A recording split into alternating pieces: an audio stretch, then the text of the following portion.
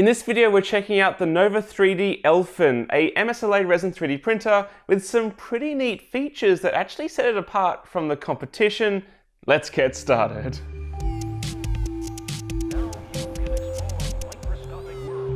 This resin 3D printer comes to me direct from NOVA3D, who I had never heard of before, but they've been very patient on this review, so big thanks to them for that. When they sent this machine to me, it was very new. Their manual wasn't even packaged or released or complete at the time, but they've since sent it through. But despite being an early unit, it's incredibly well put together. The Elfin stands out as the only machine of its kind I've seen in this class that is almost fully injection molded.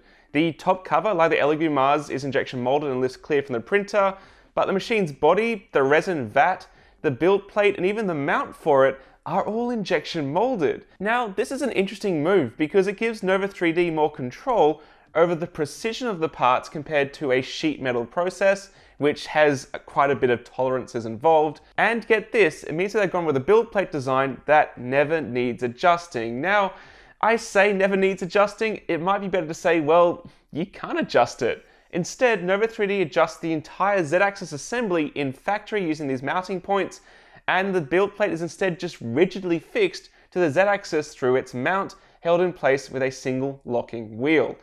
This is great to help you get up and running quickly, and my first test with the demo print kind of worked, but revealed first layer adhesion was poor, it wasn't close enough. Thankfully though, you can calibrate that easily enough using the good old piece of paper trick, and we were good to go. Now talk about a showy demo model here. Look at this, it's like a tiny geodesic dome moon base. It's super cool. Print volume is typical, about 130 by 70 by 150 millimeters in the Z-axis, using the all too familiar 2K resolution LCD, and mechanical design is among the best I've seen, with an actual linear rail and an Acme lead screw, not a ball screw. I wish there was a ball screw there, would have made it the best looking machine I've seen, but regardless, it makes for an incredibly rigid and precise Z-axis movement. NOVA3D also provided their own resin for this review, and I used that for all my testing, but I need to stress that the machine does not come with resin normally in the packaging.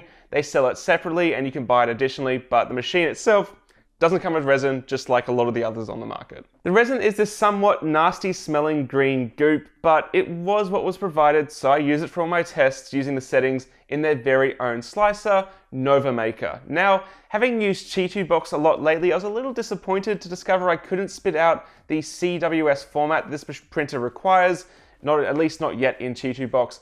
But there are benefits to using their provided slicer. For a start, in addition to the USB and Ethernet ports, this machine has wireless connectivity, and it works really well. You connect it to your network through the color touch screen and then find it through their app, and it looks like it should be able to handle multiple machines at once for print control and monitoring, which could be pretty cool for a print farm.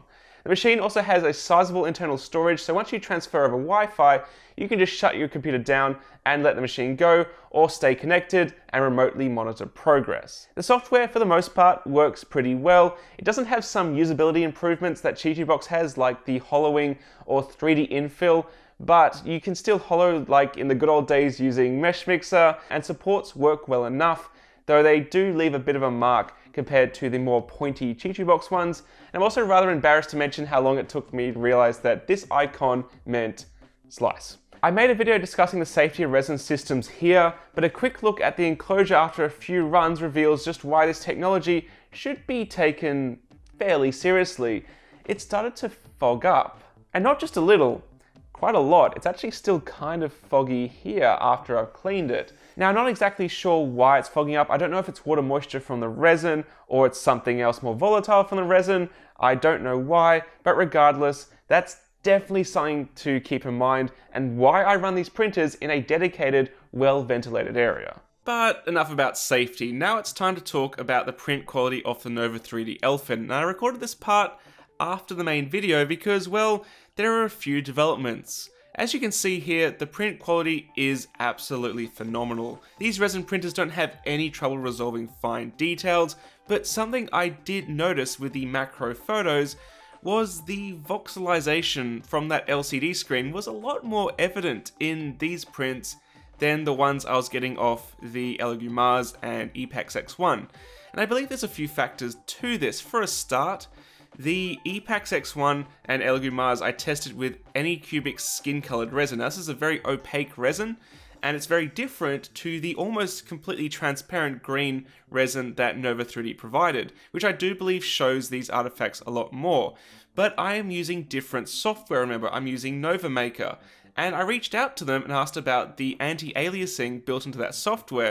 And they mentioned that yes, the Nova Maker software does have anti-aliasing enabled, and it's a sort of factor. So in my settings, I had it set to 2. And I didn't really realize that this is something I might want to consider increasing to get a more anti-aliased image, which it says will take more time to slice, but in theory you get a smoother result. What I wanted to do is go back to the drawing board and print 2 tests with it completely disabled, and one with it ramped up to 3.5. So this is where I did notice that I had actually a small leak in the bottom of the vat, the FEP tray.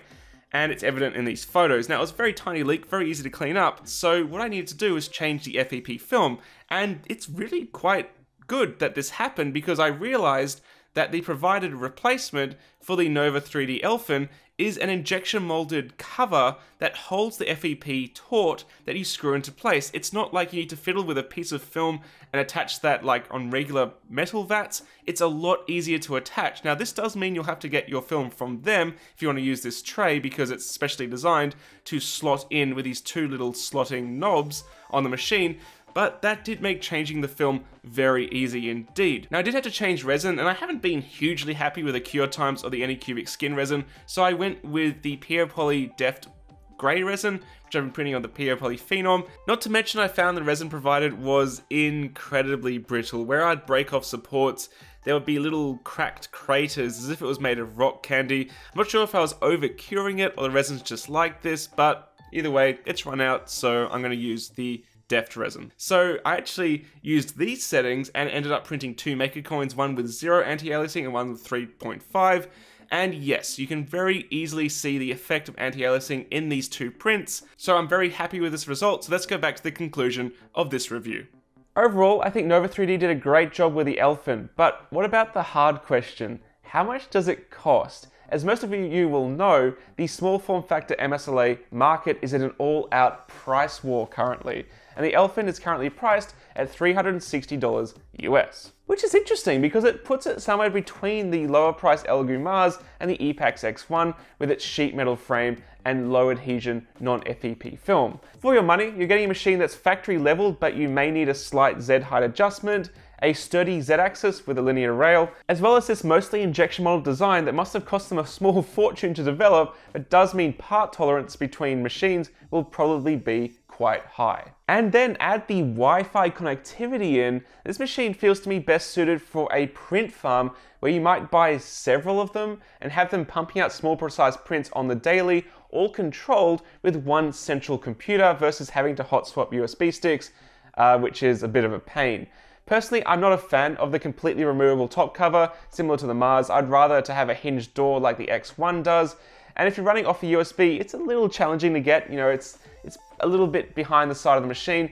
Not too bad, but it's interesting to see that NOVA3D's older resin printer seems to have been an all-out clone of the Elegoo Mars. It looks identical. I don't know which one came first, but I'm really happy to see them innovating like this with this machine that does actually stand alone in some of its features, and for that, I'm pretty happy to recommend it. You can find purchase links for this machine in the video description, and full disclosure, NOVA3D sent the Elfin 3D printer free of charge for purpose of review, and all opinions are my own. If you're still on the fence with Resin 3D printing because it's a really high detail technology, but it does have its drawbacks, I have my playlist here with my Resin 3D printer primer, which you should definitely check out, as well as all my other Resin 3D printer reviews. So thanks for watching, guys. I look forward to seeing you again very shortly here on Maker's Muse. Catch you later.